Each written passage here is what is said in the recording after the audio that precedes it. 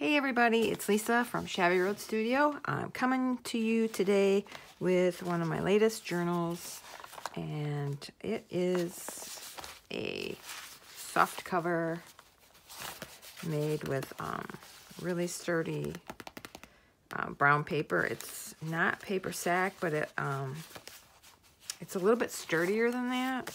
And I did some stenciling on the front and the back just for fun. And I don't know, I was just messing around, to be honest, and I just folded another piece that was skinnier and longer and put that in there. So it's just kind of a fun,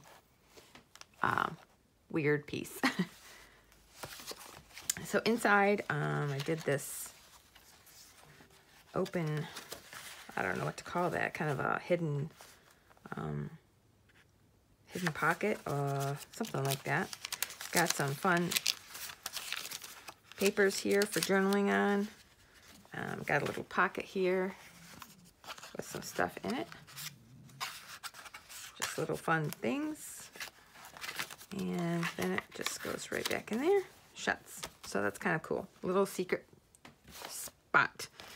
Here's a little ticket. It fits in this little belly band. And let's see, up here is this journaling card with a ruffle on both sides. It can fit in here. It kind of adds to the look, and it matches the interior fabric on the cover that was sewn on. Here is a tag, and this is some tracing paper that I stenciled on. Some tissue and lace on this map page, and then a pocket over here with another tag and a little envelope with some coffee dyed paper inside.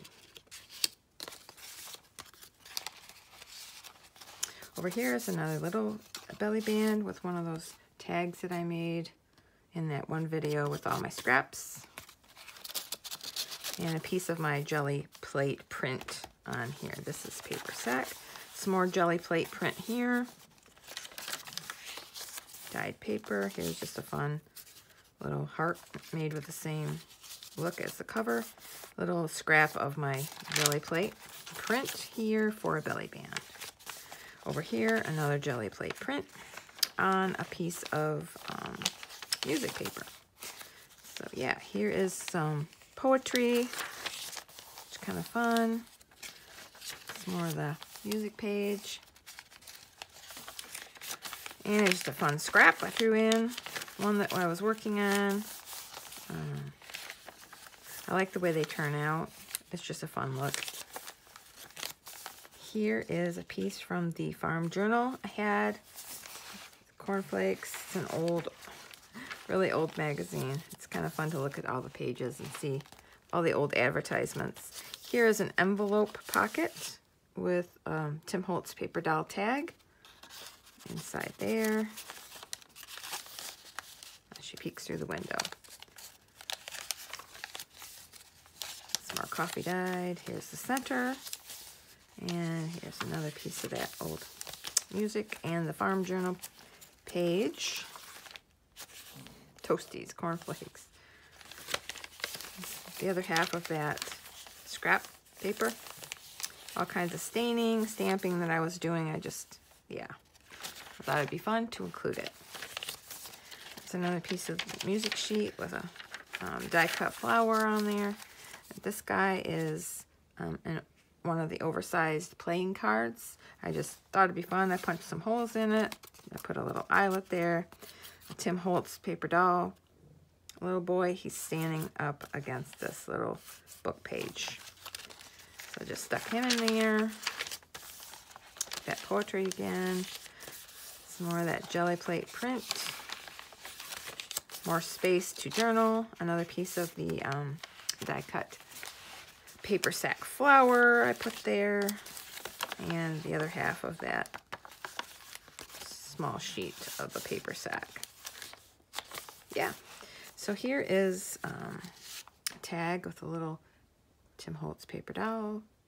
Space to journal there. Here's another handmade envelope with some more paper in that for journaling. And a map page. Here I have a side tuck with a cool little journal card. A little ripped part there with some lace, and that just fits in nicely right there. On the back of this, there's a pocket with another tag. Cute little piece there. And then again, one of the bigger journaling cards with a double ruffle so that it sticks over this side and that side. Just looks really cute. So then that folds, and then on the back, we have another one of these fold out spots. Got some stamping here, some more paper here, another pocket, and with some stuff in it, and some more stamping. So, and then that just folds up and goes like that. That is the back. So it's not huge. It's just, there's a lot of room to add your own personality and your own ideas, which is what I like to do. This is about 9 inches by 6, and it's a soft back. It says journal on the front with some corrugated paper, cardboard, one signature, obviously.